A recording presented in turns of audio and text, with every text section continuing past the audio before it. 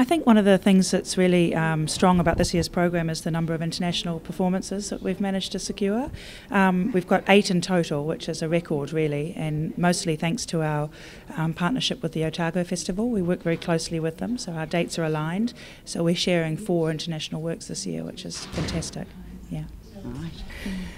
And it doesn't kick off with the mask parade this year? No, there's a bit of a change in that actually, and we did deliberate long and hard over the change of date.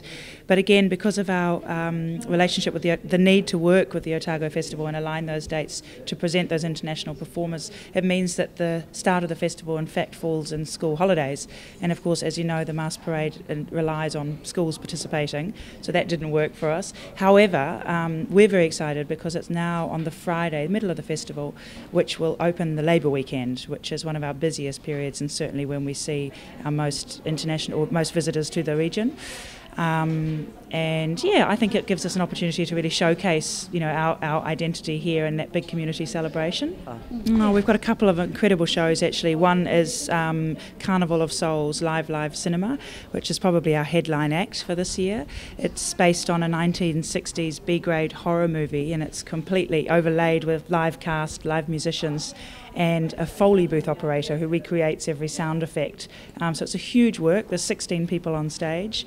It's featured at the Perth Festival, the Sydney Festival, to sell out audiences and critical acclaim. So for us to be bringing that to here, to Little Nelson, is quite an achievement and certainly a highlight show.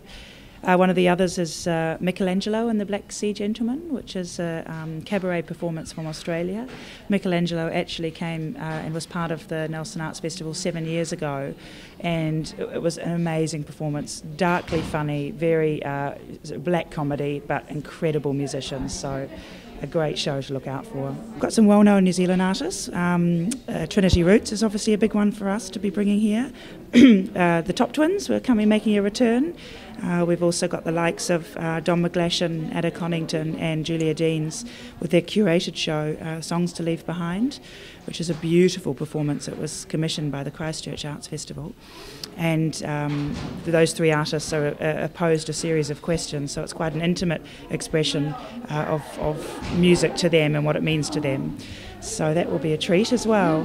I think we've got about 16 local performances, most of which are free pre-show prior to ticketed events, and a really strong lineup of local talent, which is fantastic. So anyone can come on down to the granary and see those gigs in the evening and sit back and enjoy and have a glass of wine, and yeah.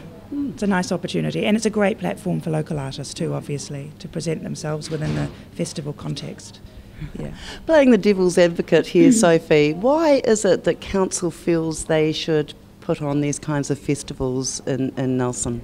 Well, I think it's about bringing vibrancy to our community. It's about, performance is a big part of creating joy and sharing stories and songs. It really is an opportunity for us to sort of celebrate who we are as a region and obviously showcase the arts that we're so widely known for. So, yeah. And particularly with events like the Mask Parade and Carnival, that's become obviously one of Nelson's iconic events, and it's an incredible community celebration. So I think council's investment in that is really wonderful.